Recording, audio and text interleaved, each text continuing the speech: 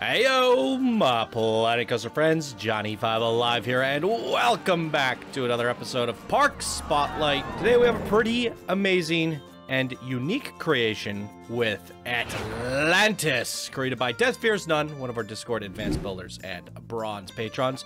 Thank you so much for your support, Deathfearsnone, and here they say. Heyo, this is my Greek mythology loosely based off Atlantis. This features 6 roller coasters, 3 flat rides. Basilea, Queen of Atlantis. Helios, son of Basilea, the sun god. Selene, daughter of Basilea, moon goddess. Mako, Selene, loving pet. Trident, and Hydra. Trident is designed as a Mako power splash. Hydra is the smallest in the park and designed to shoot the rapids when the boats won't sink. Make sure you download this file. And the file takes me to a Facebook error page. I cannot get the file. Bad URL timestamp. Sorry, your file does not work. Make sure to check out the interactive sign of Basilea as the train passes by it. You won't want to miss the night lighting. Hope you enjoy this park. Boom. There it is. Really interesting looking creation here. Very vibrant, very playful. Great theming. It's going to be a fun one. Stay tuned and let's get right on into it.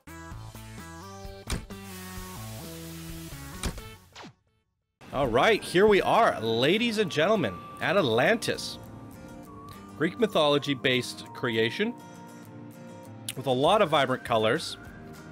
Now, if I remember correctly, Deathfearsnone, you did the Six Flags Park that I reviewed last, as well as a contest submission from the Dueling Coaster contest, Six Flags Great Adventure, and Sub-Zero versus Frost. I remember Six Flags Great Adventure having some really good theming, and, you know, just tying it all together is where your struggles were, and pushing that theming to the top.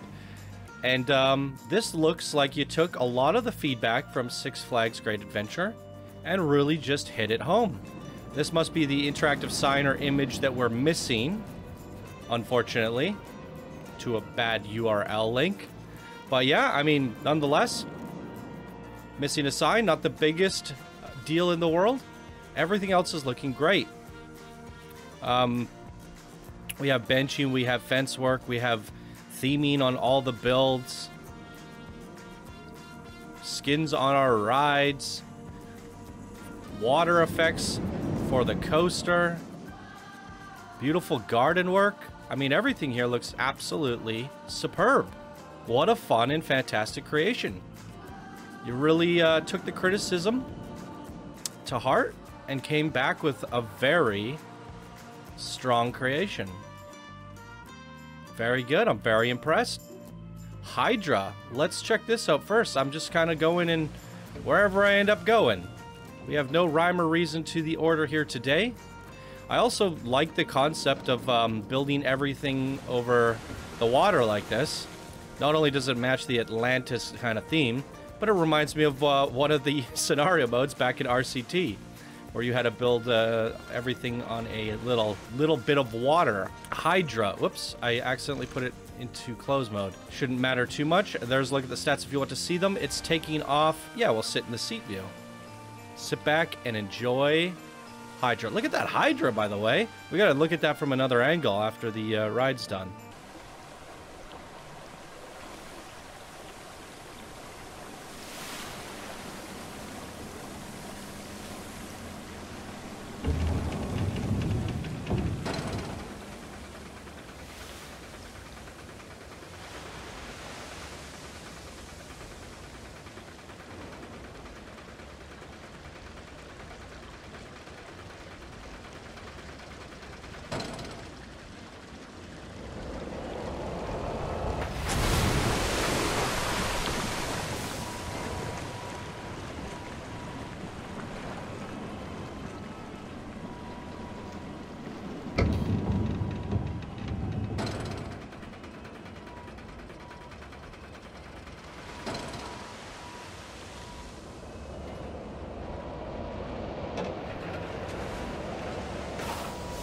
Oh, right there it is. Fun little water ride. Let's take a look at these Hydras. The rock work on this is actually impeccable. It is not easy to bend repeating rocks in such a way that it creates scales like that. And it's just so smooth and dynamic. It doesn't look silly. This is actually really superb work. Look at that. That's phenomenal. And once you built one, you duplicated it and added another. I really want to see this at night. It looks like they have lights in their eyes. Mentioned something about... Ooh, fantastic. Wow. That is remarkable. Amazing job, Deathfearsnone. I'm in love with this park already. Knocking it out of the park is Deathfearsnone. Great theming, great colors. Beautiful presentation. Oh, look at this little guy. Maybe Theme Maker Toolkit? Monster fish. Very cool. Yeah, this lighting's great. Let's keep going at night a little bit longer. Ooh. You really exaggerated and amplified the lighting in a way that it works. You know, we're looking at the mythology, the mystery, and the myth. And the lighting kind of almost accentuates that a little bit. The trident. Oh, that's cool. The end of the coaster being the trident there, riding right up the trident. There it goes. So we have the Power Splash Track, Cascade Water Coaster train swap. How is this a Cascade Water Coaster? It's not showing a train swap, which is kind of confusing to me. Got launch tires in there. Oh, wait. Ah, Trixie. I see what you did. It's not a water cascade. It is a looping shuttle SLV. I knew something was amiss. All right, using the looping shuttle drive tire launch and then decorating it with a cascade water track to create a power splash track. Really cool. That's actually pretty innovative. And you did do some innovative track designs and neat combinations back on your Six Flags park that I was quite a fan of. And I think you're just kind of elevating that and making it a little bit more precise and clean now. Some really good concepts here. Good job.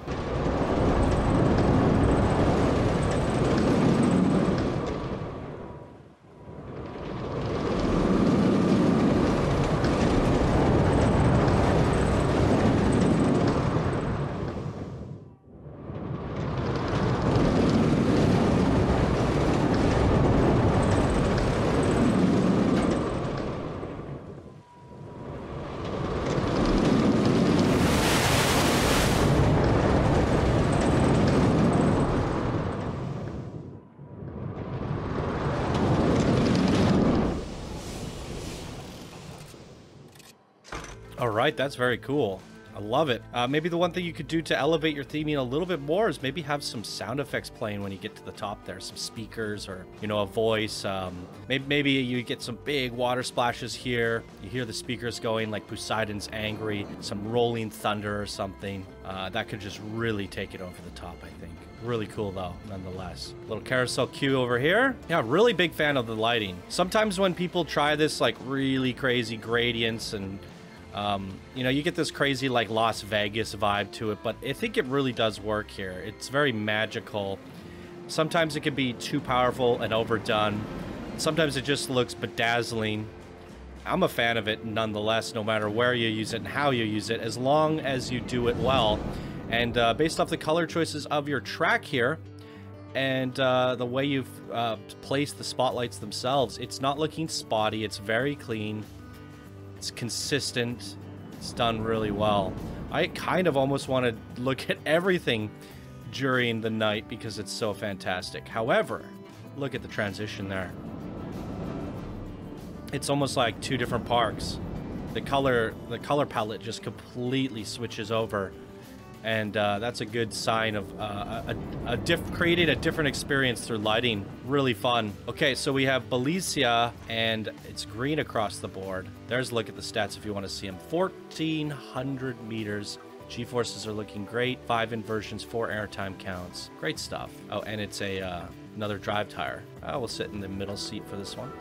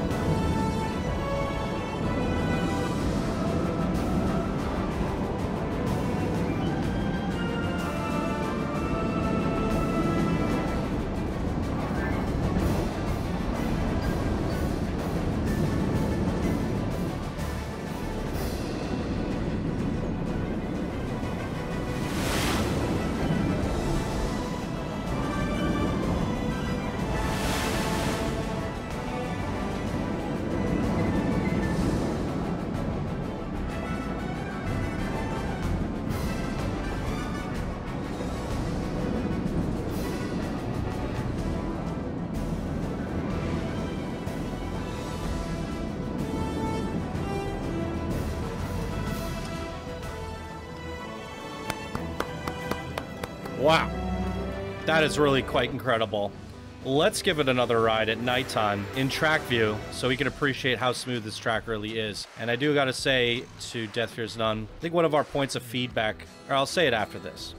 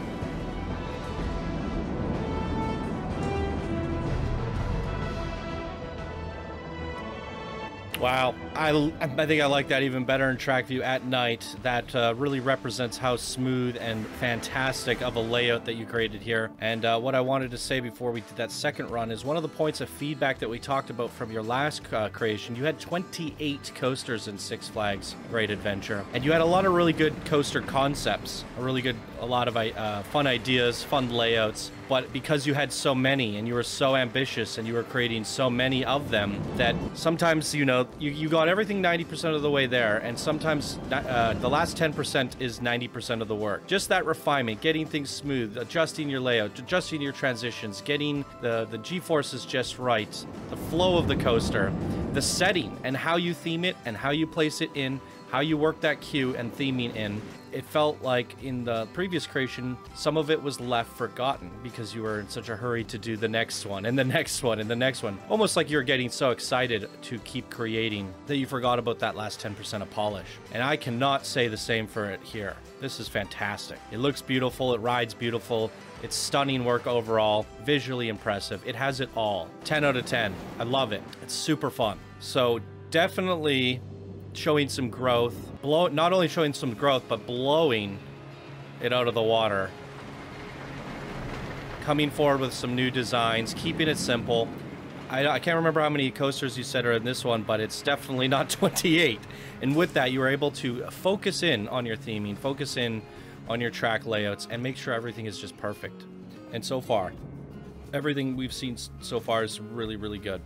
So we have Helios, hybrid steel-topped RMC, green across the board. There's like the stats, 58 miles per hour, 700 meters in length. G-forces are good, few inversions, and some airtime.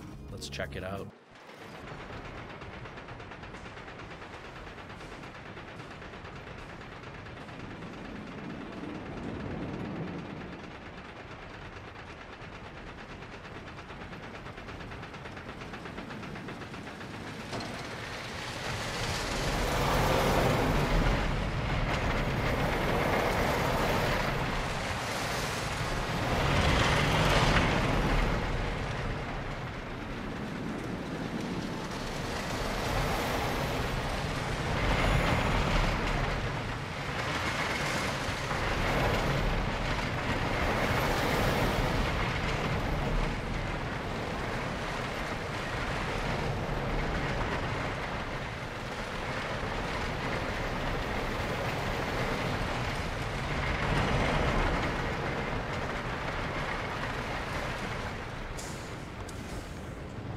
All right, really good, compact RMC. Tight layout. How does this one look at night? What do we got going on here? Bright yellows and greens. I like it. I like it a lot. Okay. Wow. Let's keep on moving through. Oh, look at the way you lit up the signs here. I like the theming on all of the signs for all your coasters, and the fact that you kind of did miniatures at the entrance like that. It's really quite cool. All right. Big purple. Let's go.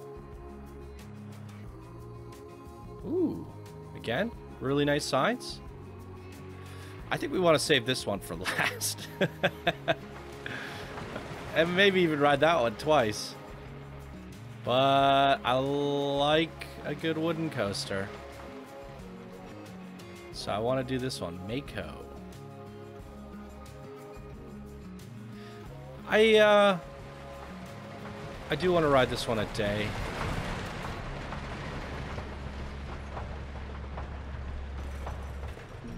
Nice little sign there. Okay, well, here we go. We got the wooden gnarler, a classic. Almost 1,000 meters in length. Good looking stats. And what about if we look forward? Back of the train.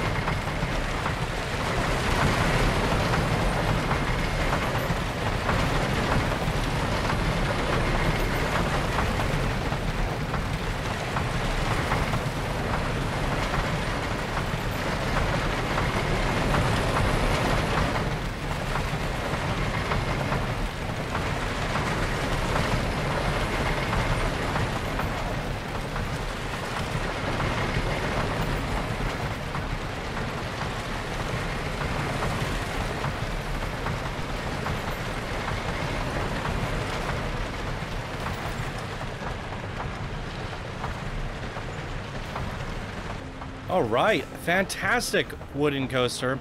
Really enjoying how refined and smooth and polished your coaster layouts are. You really took the time to get these layouts just perfect, and it looks like you had a lot of fun with it in the process. Look at that. Stunning.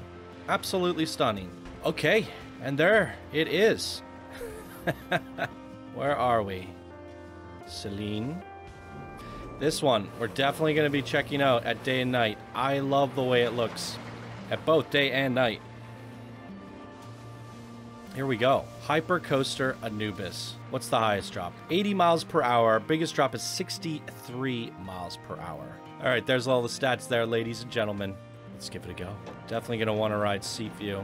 We'll do track at night for this monstrosity.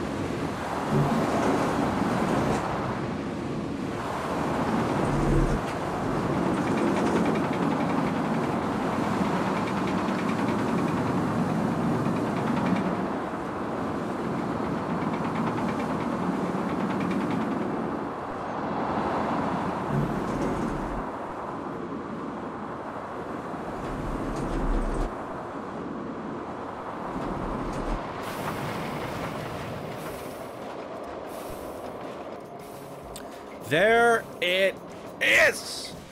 Wow. Incredible stuff, Deathfearsnone. Let's talk about it for a sec. I mean, I've already mentioned that I feel from Six Flags Great Adventure to this, you're scaling things down. I mean, you're still taking up a lot of space in terms of how you spread it out, but you're giving yourself more tight, compact areas to work within, and then spending a lot of that time on the polish. And we definitely see that here. Playing with the theming, playing with your layout, getting your path work is a huge improvement. Just the flow of everything, how it branches off. You lead into it, get around the park in a nice manner. Everything just kind of directs you and pushes you through, and it was easy to navigate. And I just see massive, massive improvements. And I love that. I love to see how fast you've grown. Not only how fast you've grown, but how much you've grown. It's almost as if you're a whole new builder. This stuff is incredible. And it just has me excited to see what you do next. And I don't really have any feedback for you, which is great. Now, I mean, I have a suggestion. The only thing, I mean, a suggestion with a little bit of feedback, I'd say. The one thing, because you've scaled things down to a point where, you know, with the mega parks that we see, when you have so many coasters and rides and things running in the background, the game has a hard time. But this is just running beautifully. It has such a high FPS. So when you, this is just not only a note for Deathfearsnone, but for anyone else doing parks this size, which are perfect sizes in my opinion. You got a good amount of coasters. We have a good experience. We could ride them multiple times. We have enough time in the episode to explore everything and look at everything, and even give a few variations of perspectives and both day and night. And that's kind of where I like it. It's perfect. Now the mega parks are good time to time for sure, but you know, it's tough to take on a project where you're spending over a year on something, whereas this is it's a good portion, it's a good goal. So once you get it to this size and you feel like everything's complete, it would be great just to open up your park to you know, 1,000 guests or so, have everything running, have everything working, make the theme park come to life. And as you let them in, you know, pay attention to the guest amenities. You know, should we have more shops, benches, garbage bins? What are they going from to each place? You do have the benches here, but because there's no shops or anything, at least I didn't see any, just some bathrooms and staff facilities. You have the janitors in there, you have all the staff. Just open her up, throw a few shops down, and get everybody running around having a good time. Have a small little eating area. Or maybe, do you have one back here? Okay, we do have one back here. Perfect. Missed that. Maybe could use a little bit more lively signs like you have over here, letting us know, hey, we got a food court over here. Don't miss me. And then just bring it to life. Open her up. Let everyone run around this park and have a good time with us in the spotlight. Ooh, I really like this, what do you call it? Gazebo. It's really pretty. I missed that. Yeah, fantastic artwork. So, I mean, no feedback from me other than opening it up and letting it fly. Letting it, okay, we have another shop over here. I passed by it. Might have been nighttime when I passed by it. So maybe some signs for your shops like you've done. I mean, you're making fantastic signs, right? So maybe have one over for your shops as well, just to welcome you in. So yeah, you've actually spaced out your shops in pretty good spots as well. So I can see once this is open, it's gonna be quite the bustling theme park. And some back here as well. They're a little bit tucked off, but still really good. All right, well, Deathfearsnone coming forward with a very fun, unique creation. All on the water is Atlantis. Beautiful colors, beautiful theming.